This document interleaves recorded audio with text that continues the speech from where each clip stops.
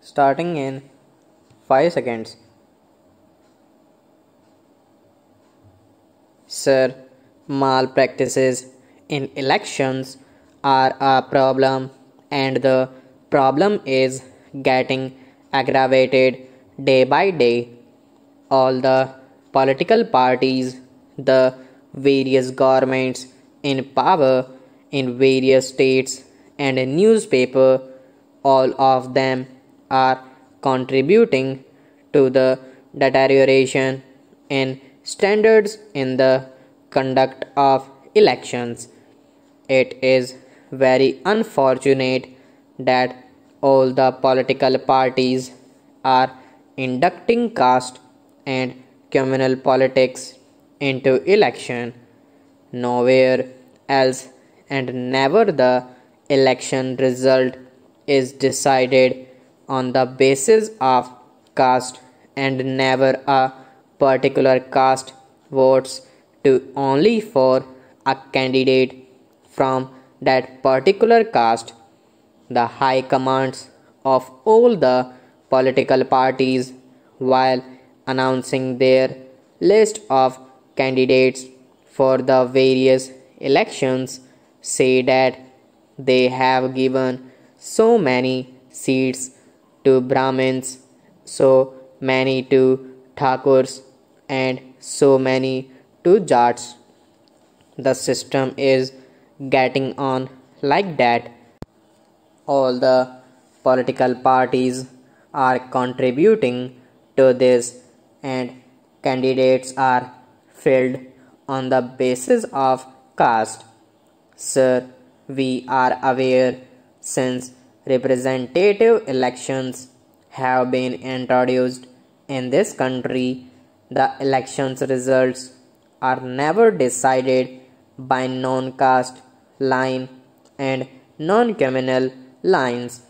When it is decided by such an emotional issue and not on the basis of the problem facing the country, how can we attribute caste for the result? During 1952, when elections took place in the composite Madras state, there was a representation at that time against the Communist Party. The undivided Communist Party went underground, and thousands of communist workers had been arrested. They went to the court during 1952. Again, the Communist Party gained the public sympathy, and thereby most of the Congress people were defeated at the polls, and the Communist Party, with the help of Praja Party as well as other parties, was to come into power. But for the trick played by the then governor of Madras and Sri C. Rajagopalachari was inducted to the upper house, and he was nominated as the leader of the Congress party in the legislature. He became the chief minister. Then during 1955, election took place in separate Andhra.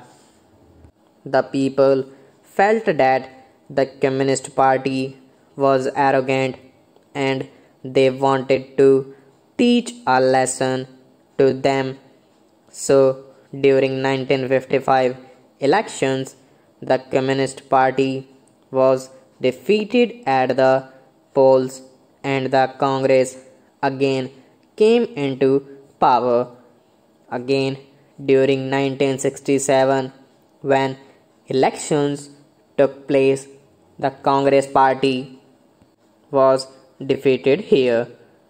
Whoever it is, whatever party is, anybody with some criminal record or who is under trial in a court of law or is convicted by a court of law or whatever it is, that person may be debarred from entering any party, and all the parties should make it a point not to award any membership to such persons.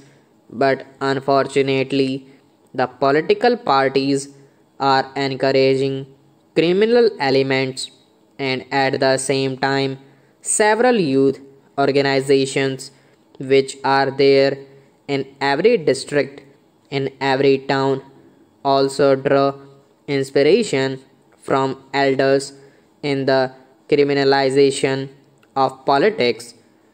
I would like to add another thing with regard to the press and the media. Unfortunately, in every election, the press goes on analyzing for 1 month or 1 month and 15 days.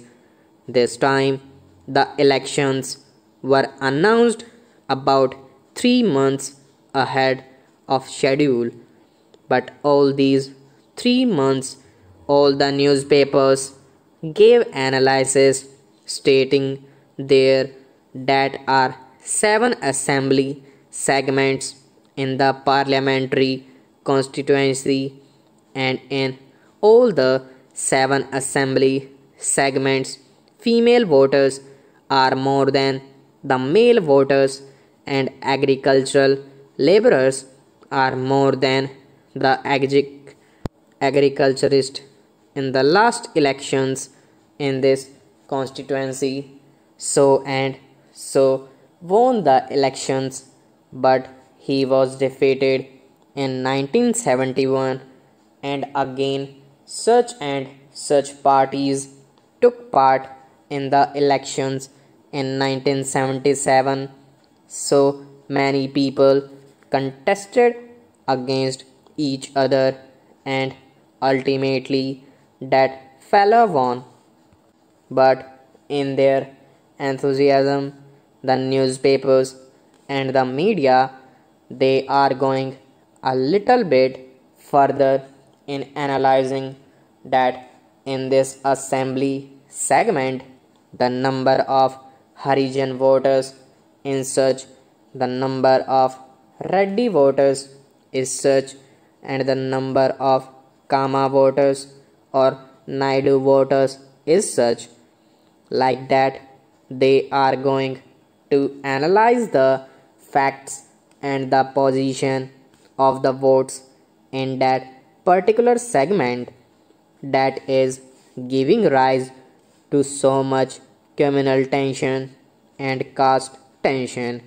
Slowly, they are influencing the minds of political workers, saying unless you go on the lines of caste, it is not desirable for the efficient functioning of democracy.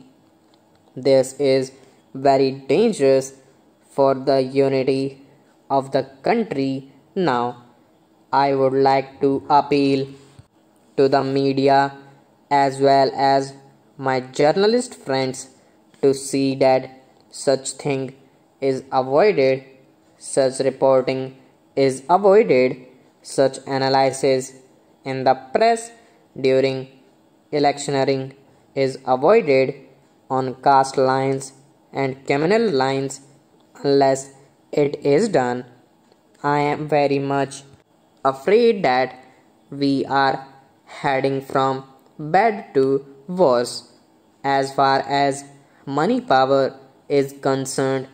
Sir, every member of parliament, every member of a legislature starts his career by a false declaration. Stop.